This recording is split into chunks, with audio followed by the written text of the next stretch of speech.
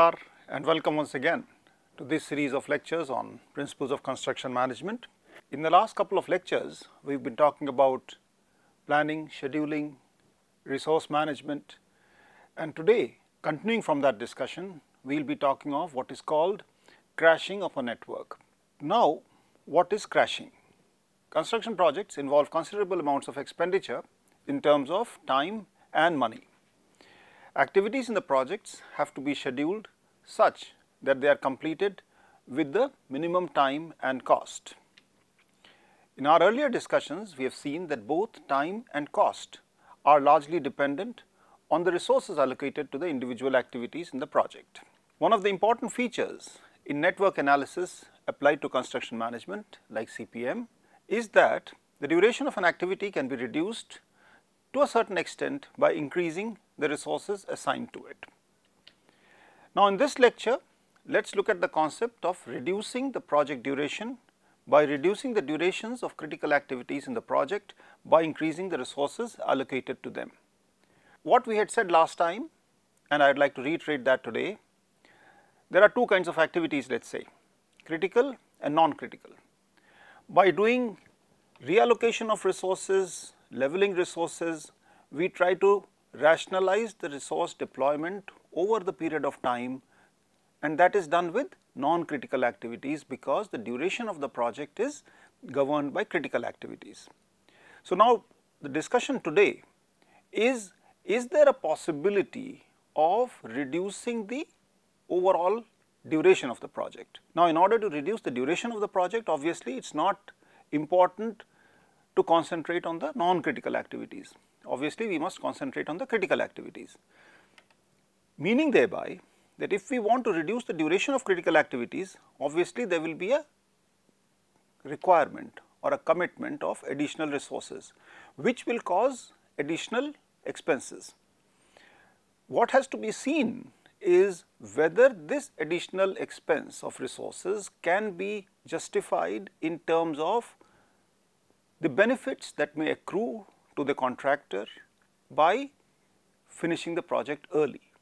That is something which is relevant because as far as the contractor is concerned, the project cost has a direct cost and an indirect cost and so on. So, we have to see the overall perspective of balancing the additional resources, of balancing the expenditure in the additional resources and the benefits accruing therefrom. So, that basically is the essence of what we will talk about today, and that is what is called crashing of network. Now, what are the components of total project cost? One component is obviously direct cost, which comprises of expenditure that is specific to a project, that is cost of materials, labor and equipment.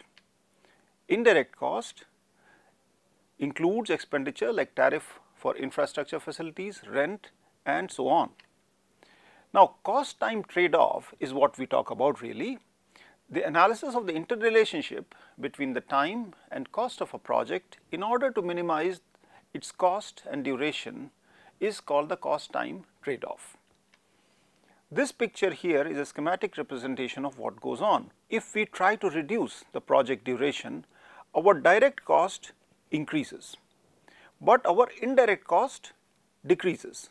So, the total cost, which is essentially the sum of the direct cost and the indirect cost, that is what has to be seen. So, it will reduce up to a certain point in time and then start increasing again. So, we should be targeting at getting to this duration of the project. In other words, by reducing the duration of individual activities, the total cost of the project can be reduced to an optimum level. Now, let us technically define what is crashing. Expediting an activity to an earlier time by mobilizing more resources, committing more resources to it is known as crashing.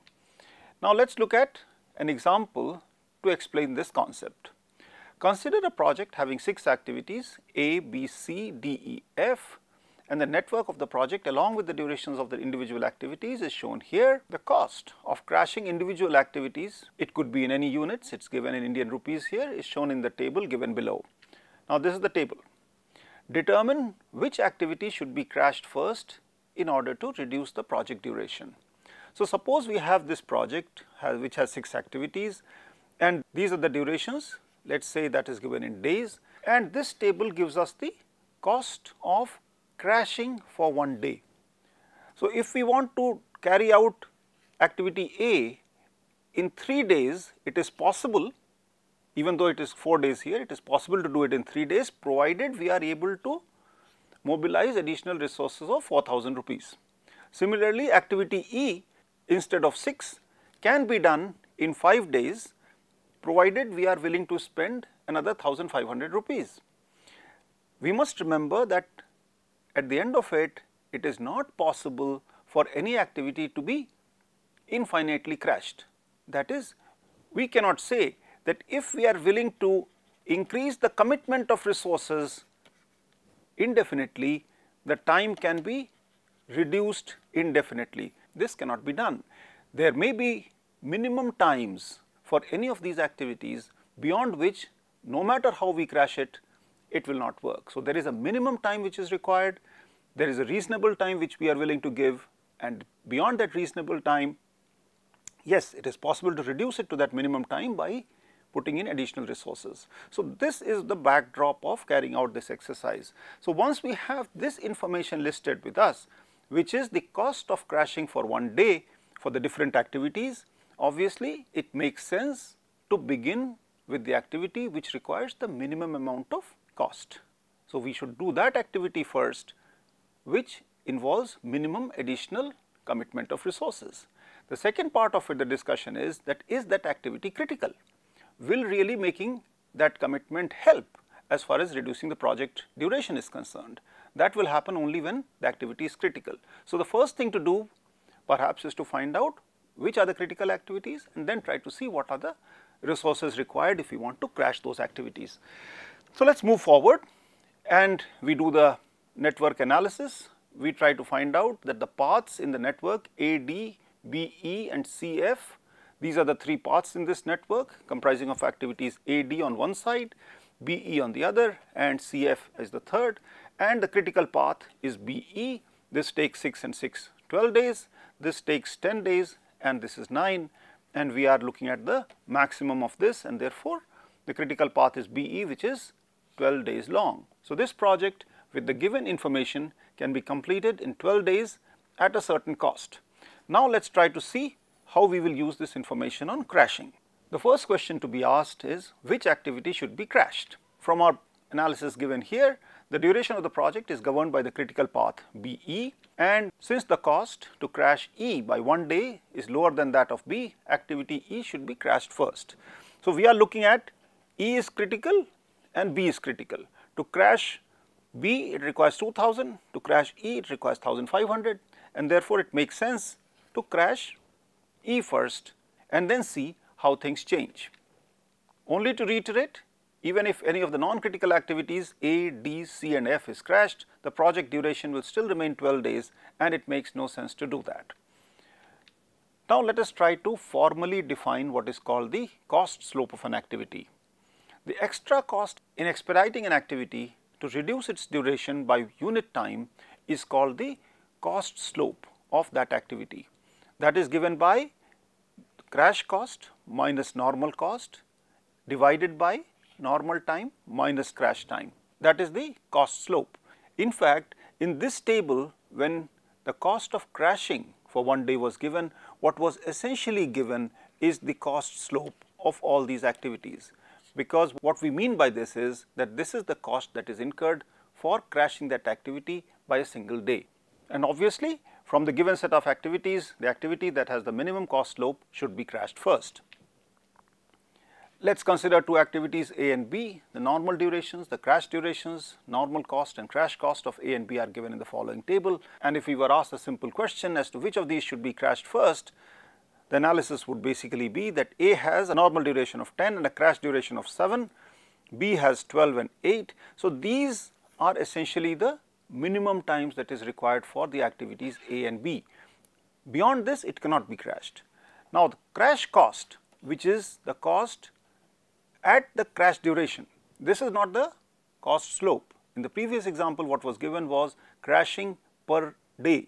Here we are giving the crash cost, that is the cost at the crash duration, and the normal cost is given here. So, if we want to calculate the cost slope of these activities, we have to carry out this small calculation, crash cost minus normal cost divided by normal time and crash time difference, and we get 1000 here and 750 here. This 1000 here is nothing but 8000 minus 5000 divided by 10 minus 7, which is equal to 3000 divided by 3, and that is equal to 1000.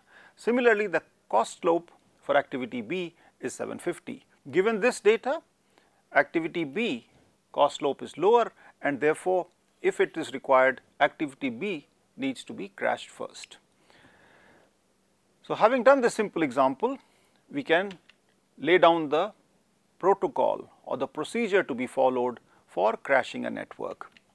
The first step is identify the critical path or paths of the network and the corresponding activities. Determine the project cost. Find the cost slope of critical activities. Rank the critical activities in ascending order of the cost slope and crash the activities in the critical path as per that ranking. Activities can be crashed only till their respective crash durations. Obviously, we cannot try to crash them beyond that crash duration. Calculate the revised project cost. Repeat steps 1 to 5 till the optimum cost and duration have been obtained. Remember that what we are asked to do is repeat steps 1 to 5. What is 1? 1 is to find out the critical path. Having done the critical path first, or having identified the critical path first, but having changed the durations of those activities by crashing and so on, it is likely that some other activities or some other paths would become critical. And therefore, as we crash activities in a stepwise manner, it is important that at each step we check if other activities have become critical or not, because if they have, then the cost slope there also will become important. This is something which we have to keep in mind as we do an actual example, and that is what we will do. We will consider a project having 7 activities as shown below with their dependencies.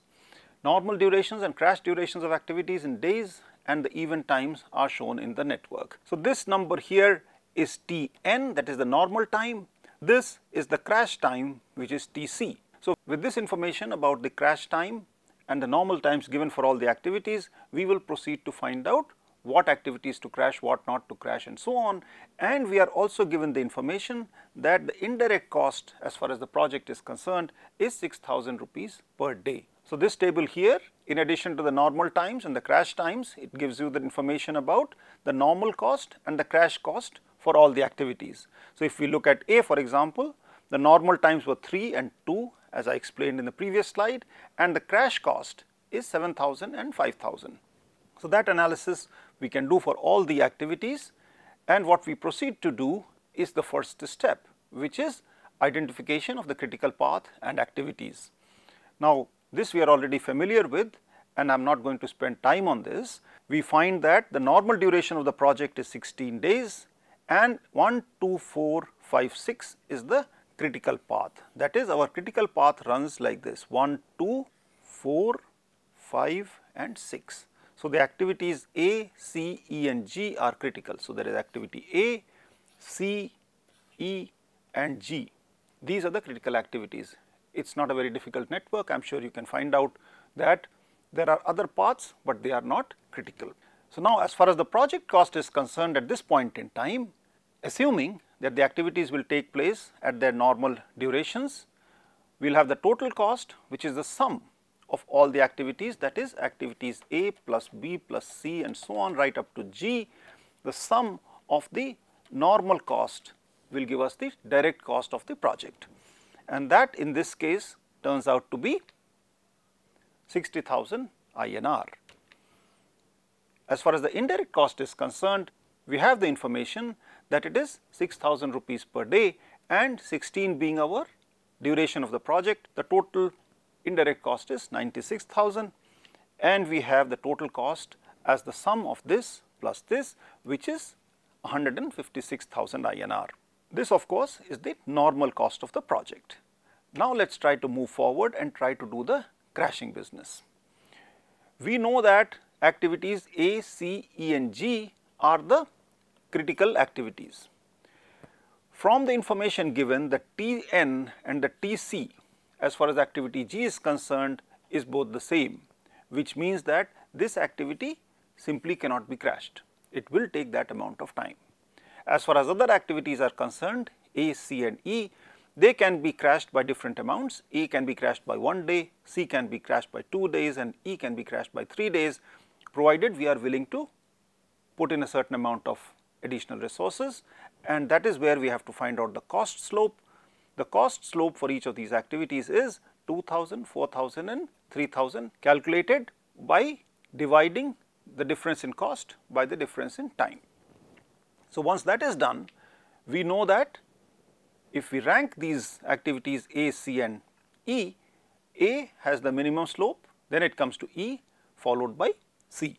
So, since A has the minimum cost slope, let us try to crash activity A by 1 day, and this requires an additional cost in terms of direct cost, which is equal to the cost slope of activity A, but it also results in a saving of 1 day, which is equal to the indirect cost of the project itself, which means that as far as the revised cost calculation is concerned, the revised project cost becomes 156,000 plus 2,000, which is the cost slope of activity A, minus 6,000, which is the indirect cost for 1 day, and that is 152,000, which is lower than 156. So, basically we have a table like this, where we say that if we were completing the project in 16 days, which was the normal duration, the direct cost was 60, the indirect cost was 96 and the total was 156 in thousands. Now, we have crashed the project by changing the duration of activity A to 15, and the direct cost and indirect cost, the sum of this is 152, which is 4,000 lower than the previous total cost.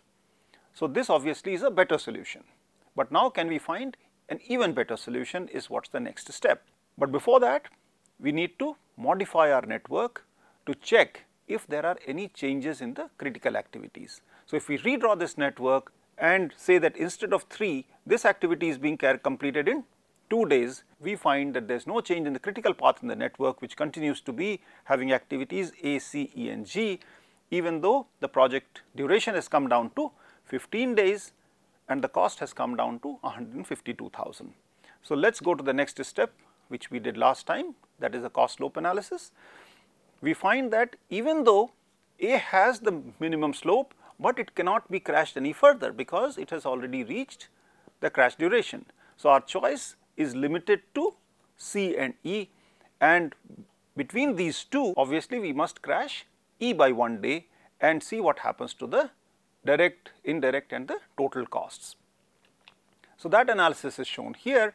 Given that the cost slope of activity E is 3000, the revised project cost becomes 152 plus 3 minus 6,000, and we have a lower number, that is 149,000, which means that we revise the table that was shown last time in this form now, that from 16 to 15 and now to 14, the direct cost has increased from 60 to 62 and now to 65, but the indirect cost has reduced by 6,000 for every day of reduction that we are able to achieve, and we are now working at 149. The issue is, can we do more?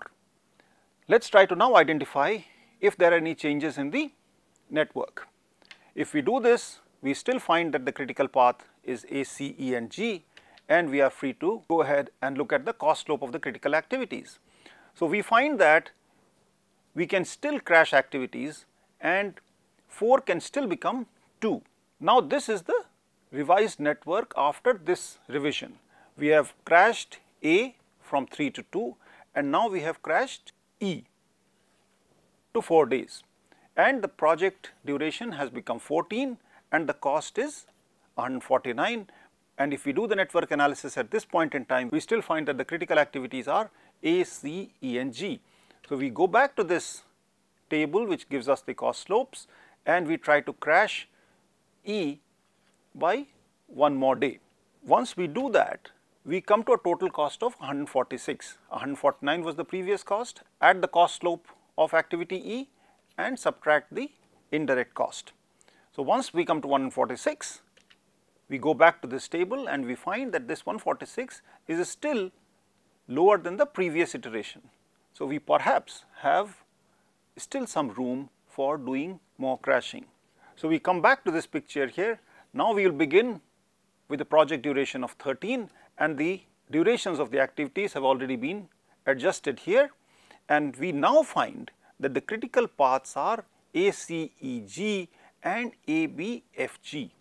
So, A, C, E, G is not the only critical path, there is another critical path A, B, F and G. So, activities B and F have also now become critical.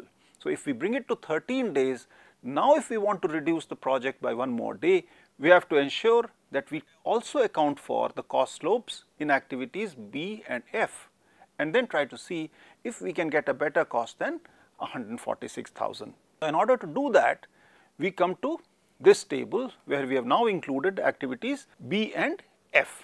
Earlier we were working only with C and E, now we are working with B and F. Of course, A and G are out of the reckoning, having reached the crash durations in the first iteration itself. Now, if we look at these cost slopes, we cannot really proceed as simply as we did in the previous case, and the reason is the following. There are two critical paths and the activities along both paths have to be crashed simultaneously by one day, and only then the total duration of the project will reduce from 13 to 12. What I am trying to tell you is that if we look at this project the way it is shown, there is this path here which is C and E, there is this path here which is B and F. It makes no sense to just crash an activity whether it is C or E based on its cost slope, because then this path here will still remain critical and we will not get any reduction in the project time. So, in order to get a reduction in project time, we have to find a combination. It could be B and C, which is this and this, it could be B and E, it could be F and C, it could be F and E. So, any of these four combinations, if the cost slope, that is the additional cost that is incurred in changing the duration of the activities by one day, the sum of that has to be considered, and that is what has been done here. So, B and C gives a total cost slope of 6,000, B and E gives 5,000, 5,500 here and 4,500 here, and this obviously then ranks highest. That is, the cost slope of crashing F and E together is 4,500 rupees. So, if we do that, then we will be able to reduce the project by one day. In other words, what we will do is, we will have this 146,000, we will add to it not the cost slope of one activity, but two activities, that is E and F, and subtract the indirect cost for one day, and we get a number 144,500, which is still better than 146,000. So, if we look at this table now, from 16 days which we started, we have come down to 12 days and we have reduced the total cost from 156 to 144.5, even though we have had to increase our direct cost from 60 to 72.5. So, the network after crashing E and F by one day looks like this, and we would now like to find out if it is possible to crash it any further. Of course, the critical paths continue to be having activities A, C, E, G and A, B, F, G. Only this activity still continues to be non-critical as far as this project is concerned. Now, if you look at this table to carry out the cost slope calculations, we find that activities A, E, F and G have all reached their critical times, and therefore, the only possibility that we have for crashing is activities B and C, and since there are two critical paths, activities along both the paths have to be crashed simultaneously by one day, and only then we will get a reduction from 12 to 11. Now, keeping this in mind, B and C combination has a total cost slope of 6,000. Please note that activities A, E and F cannot be crashed any further, and in that case the revised cost becomes 144.5 plus 6, which is the slope of the crashed activities, and minus 6,000, which is the indirect cost for one day, and we find that there is no change in the cost of the project. So, what we have reached now is a plateau here 144.5 to 144.5, and even though we have reduced the project duration by one day. In other words, we would still like to crash the project, because for the same cost we are able to complete the project one day earlier. So, this is definitely a better option than the previous one, that is trying to complete the project in 12 days at the same cost, and we basically say that the project cost is 144.5 thousand with these critical paths. Please also take note that once we have reduced the project duration to 11 days, D also has become critical. 2 plus 4 plus 5 is 11, 2 plus 3 plus 1 plus 5 is 11, 2 plus 2 plus 2 plus 5 is 11. So, all the activities basically as far as this network is concerned are now critical activities, and there is no float in these activities. We can complete the project in 11 days at the cost of 144.5 thousand. But of course, we should try to examine whether or not we would like to crash the project further if the activities can still be carried out in a shorter time.